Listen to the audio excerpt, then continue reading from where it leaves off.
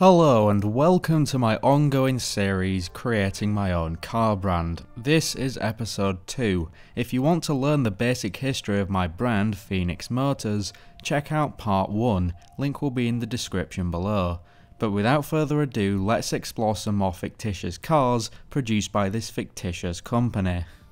As voted on by you wonderful viewers on my community tab, today's vehicle of choice was the Phoenix Vulcan, a fastback coupe. As we previously found out, Phoenix was thriving in the 1960s. In fact, in 1967 they decided to launch their very own muscle car to compete with the big boys over in America. The resulting car would be the Hurricane. And while the Outsider initially sold very well, it never came to the UK. Phoenix did have a few sportier offerings on the lower end of the scale in the European market, but not long after the Hurricane launched, Phoenix set out to create a European take on the car to be the new flagship.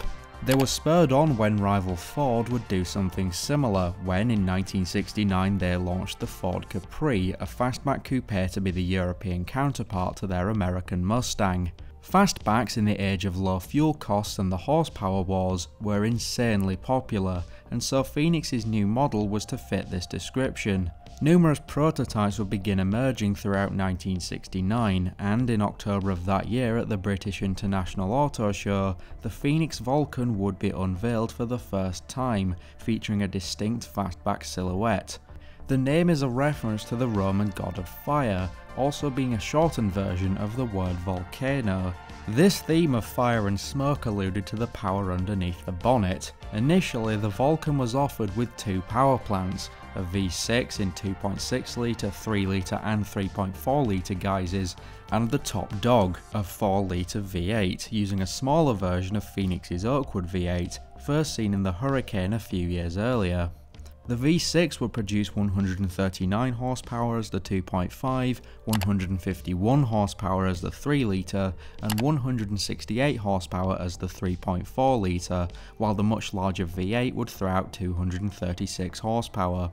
Unlike the Ford Capri, which was marketed to a wider audience using a lot of lower displacement engines, the Vulcan was seen as a true range topper, and so initially solely featured these higher displacement engines, though a smaller 4-cylinder engine would follow around a year later. Sales began in February of 1970, and Phoenix would embark on a huge marketing campaign, both in the UK and in international markets. The Vulcan V6 was even briefly exported to Japan, but sales were never strong here, where the comparatively huge V6s were rather out of place. The V6, however, was the preferred version in the UK. The V8, exclusively seen in the Vulcan X30, while popular as the spearhead of the marketing campaign, was not the sales hit that Phoenix had hoped in its home market. However, the V8 fared much better in the international markets, and in 1972 the 500-unit limited-run Vulcan V8 Komodo would be exported to Australia and the United States, featuring a 4.6 litre version of the V8 producing 294 horsepower, coupled to a 4-speed manual. With a 0 to 60 time of just 6.5 seconds, it was ultimately one of the fastest production Vulcans ever put on sale, easily identifiable by the V8 badges and the Komodo crest on the sides. Around this time, the Vulcan would also start being seen in certain branches of motorsport. In 1971 the car would premiere under the Group 2 rule set, powered by the 3 litre V6. It was primarily competed in the European Touring Car Championship, recruiting German driver Stefan Hoenigsberg, who had seen some previous success in touring car racing and in races such as the Targa Florio. Despite a rather lackluster first year of competition being plagued by numerous breakdowns and mechanical issues, 1972 would be a roaring success for the team, seeing them take wins at a majority of races in their class, and in this version of the universe, Phoenix and Hoenigsberg would win the 1972 European Touring Car Championship ahead of rivals Ford, BMW and Alfa Romeo. The car also saw use in the British Saloon Car Championship, using largely the same engine and setup, being driven by British driver Rhys Barrett, who did have some previous experience with Phoenix. They ended up placing second in the 1971 season, though did claim victory in class. It also raced in the German DRM series, but was never able to compete against the front-running Fords. The following few years after this would prove to be a turning point for Phoenix and their fastback. Firstly came 1973, and with it, everyone say it with me, the oil crisis. Prices of fuel go up and the less people want to buy and drive fuel-thirsty cars. The Vulcan, with its range of V6s and V8s therefore, was looking down the barrel of the gun. However, it marched on, and in 1975 the second generation of the Vulcan would debut, featuring updated bodywork and styling, a new interior, some updated mechanics and some new engine options. This was when the Vulcan V8 would meet its end. Foreseeing the monumental toll the oil crisis was going to ravage on the car industry over the next few years, Phoenix opted to drop the more powerful engines in favour of more economical options the average driver may prefer. They would therefore expand the range of the 4 cylinders offered, a 1.5, a 1.8 and a 2 litre. In fact, the 2 litre would see a turbo be added for the Vulcan TR that went on sale in 1976, producing 132 horsepower, being rather a nippy little beast. The 3.5 litre V6, with the absence of a V8 option, was now marketed as the top trim level, being slightly detuned to 145 horsepower. However, as covered in the previous episode, Phoenix seemingly didn't plan well enough for the years following the oil crisis, and the company quickly found itself being drawn closer and closer to bankruptcy. Cars like the Vulcan and the American market Hurricane were the main sources of contention. It wasn't the swinging 60s anymore, and people weren't as eager to buy up muscle. However, due to the Vulcan already being offered with a number of more economical powerhouses, it was saved from the guillotine with the bright idea of pushing the car's ad campaigns more extremely towards the realm of economical viability. Its American cousin, which would have required far more investment to develop and produce suitable power plants, was not so lucky, and the last Hurricane would roll off the production line in November of 1974. But that's a story for another day. And so, despite the car retaining its range of V6s, Phoenix would advertise the Vulcan primarily as an inexpensive, reliable, commuter-friendly car that managed to retain a distinct sense of sportiness, the ad campaign adopting the tagline of "the best of both worlds." However, it's not as though Phoenix entirely abandoned the Vulcan's sporty roots. The Mark II Vulcan would again see use in motorsports, this time used more as a weapon in advertising. It would pick up where the Mark I left off, again competing under the Group 2 European Touring Car Championship starting in 1975, and would go on to take second in the 1976 season, and another championship win in 1977 in the hands of German driver Franz Schwarzmann, in this universe interrupting BMW's dominance with the 3 litre CSL.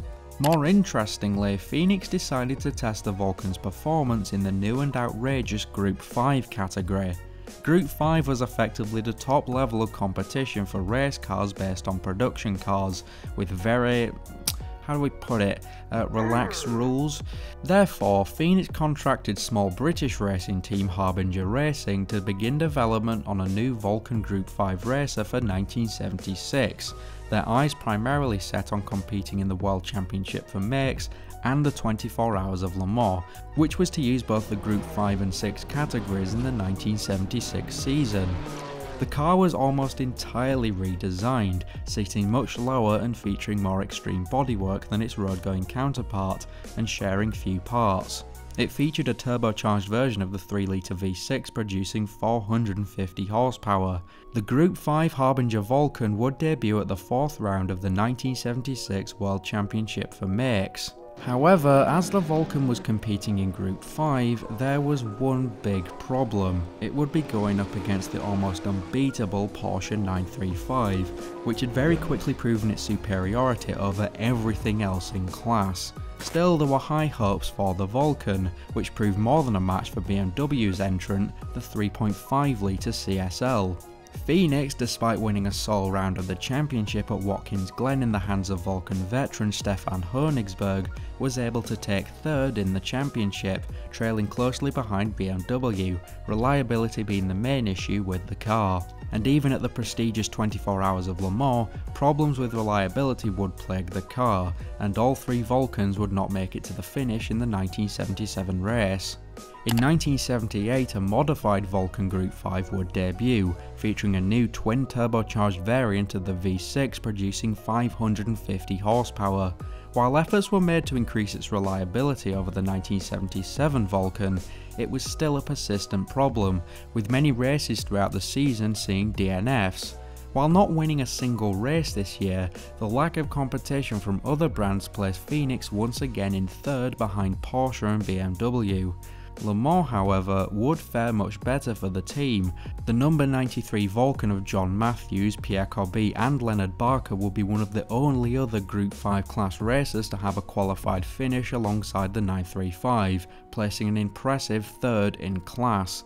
The Group 5 Vulcan would continue to be raced under the Phoenix Harbinger team for a number of further years, only claiming a further 2 outright wins in the World Championship for makes, though never seeing any class wins at Le Mans. Factory support for the Group 5 Vulcan would end in 1980. Around this time would also spell the end of the Vulcan itself. While sales were initially strong at launch in the early 1970s, by the later 1970s sales were dropping off. The 1973 oil crisis and the generally shifting market meant that the Vulcan was no longer the pride of the Phoenix fleet. The attempted rebranding throughout the decade to make the Vulcan appear more economical did bolster sales, at least for a little while. However, it was not enough to keep it from the pit. With new models such as the Ashos and the Alcyon taking centre stage, the Vulcan was simply past its sell-by date, and so after 11 years on the market, the Phoenix Vulcan would meet its end. Now technically that's the end of the story for the Vulcan. However, in the later half of the 1980s, Phoenix and the economy was in a much different position to when the Vulcan last graced dealership floors. The 80s had brought a revitalised love for raughty, flashy sports cars. The likes of the Mazda RX-7, the Nissan Silvia and the Pontiac Fiero were all examples of more grounded brands putting sport back on the map. And Phoenix knew that they were going to have to get in on it. They did have some experience in recent sporty outings such as the Ashos Turbo and the GTI, but they now wanted to develop a new standalone sports coupe to top their lineup. While plans were initially drawn up to make this a Mark III Vulcan, it was later decided that this new coupe was to be its own thing, more of a spiritual successor to the Vulcan. However, what launched in 1987 was unlike anything Phoenix had put out before. The name Prometheus was chosen for this new sports coupe, a subtle nod to the name Vulcan. However, instead of being the Roman god for fire, this name was instead a shortened version of Prometheus, the Greek god of fire. And the name certainly fit.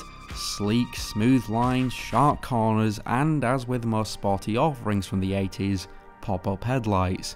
Engine-wise, it was pretty standard for the time, a 1.6 litre 4-cylinder, a 2 litre, a 2 litre turbo, a 2.5 litre, and even a couple of V6s, in 2.6 litre and 3 litre displacements, putting power down through a 4-wheel drive system, though a front-wheel drive powertrain would launch in 1990. Unlike the Vulcan, the Prometheus was fairly quote-unquote toned down, featuring softer suspension and a smoother ride, typified by the convertible trim which was introduced in 1989. When the Phocea launched in 1992, it and the Prometheus would form a big part of Phoenix's image in the 1990s, with the Prometheus being the bigger 4-wheel drive cousin to the smaller, lighter Phocea.